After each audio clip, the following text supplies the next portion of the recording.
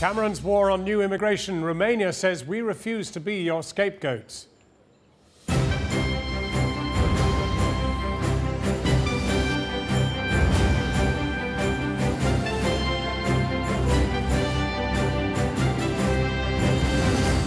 We are used as a scapegoat for everything that goes wrong in Britain.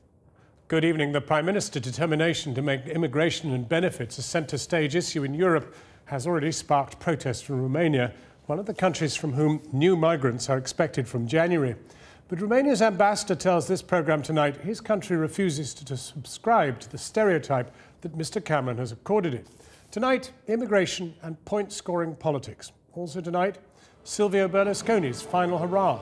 The Italian Senate throws him out of Parliament as the courts ban him from seeking any public office for 2 years. A UN report says Assad's government in Syria is refusing to allow aid convoys through. The winter is coming, and the fear is that the government will use food as a weapon of war and try and starve out both the rebel fighters and the residents.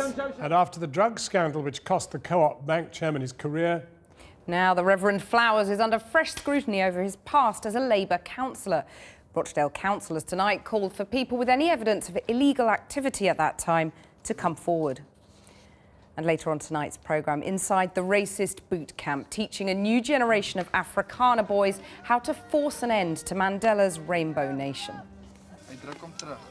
Dit is waar. Hier gaan 'n oorlog uitbreek in ons land. So ek lei myself op vir 'n oorlog wat kom.